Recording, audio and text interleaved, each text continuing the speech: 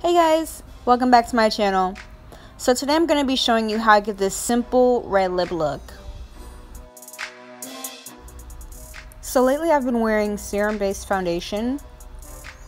This one is from Bobbi Brown. I'm just going to blend it in with a foundation brush. And this will serve as my base and as my primer.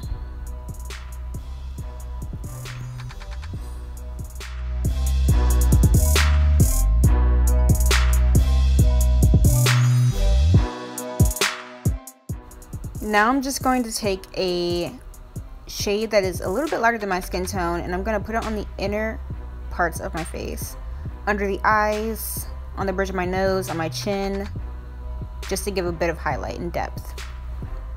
Now I'm going to take some concealer, not too light, one that's very close to my skin tone.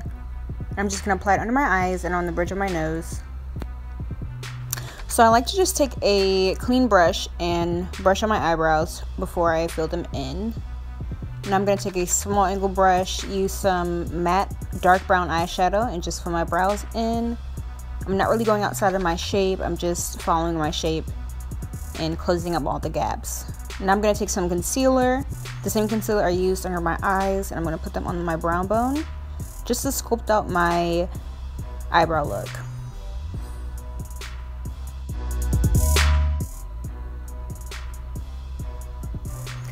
Now I'm just going to take the remainder of the concealer and put it on my eyelid for a base or primer.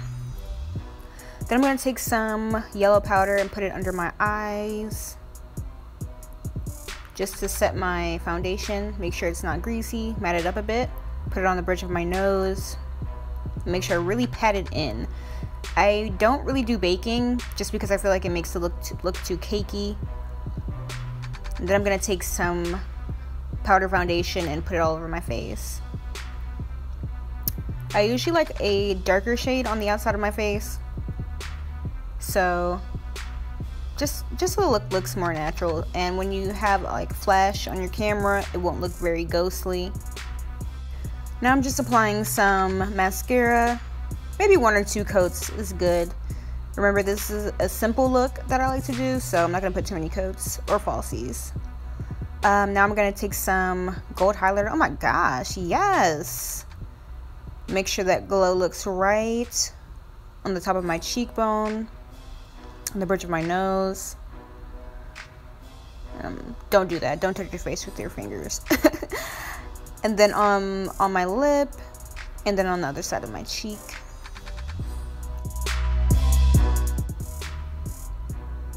Now I'm using this red-orange color on my lips. This is a liquid lipstick, so I try to be very careful using it because it's not as forgiving as regular lipstick. Ooh, that is way too bright, girl.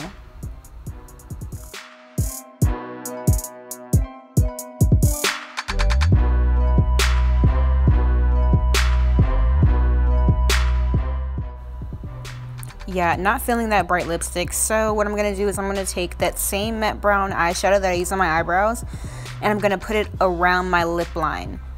This way it'll lessen the intense brightness of my lipstick. It will give almost an ombre effect. And the look is finished. I hope you guys liked it. Please like and subscribe if you like this video. Stay tuned for more. Guys, I'm sorry, I'm so extra when I'm in front of a camera. I'm just gonna warn you guys, it gets worse. You